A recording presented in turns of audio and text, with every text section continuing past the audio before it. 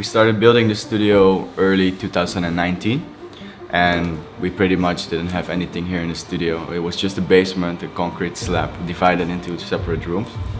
We did have a very extensive business plan that took quite a long time to develop. I'd say to develop the whole business plan we spent around a year and a half. Then when we came here we saw it for the first time, ideas started flowing regarding the interior design and studio design. There was a lot of research to be done previous to starting the designing.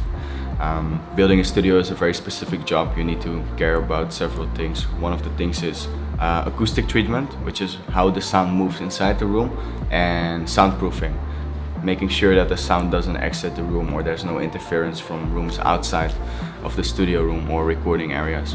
Luckily, I was able to meet Thomas from RSL Productions, be able to revise his original multi-million-dollar studio plans and adapt them to our environment. So adapt them to our room, make everything smaller, eventually do calculations on how everything would move inside the room, and then we started building it. The building was another story. The building took very long because it was the first time for this construction company, and I think many construction companies in Vietnam, to build a studio. And even like the slightest difference between moving this object 2 centimeters off the wall, 3 centimeters off the wall, can make a huge impact on how the sound moves inside the room.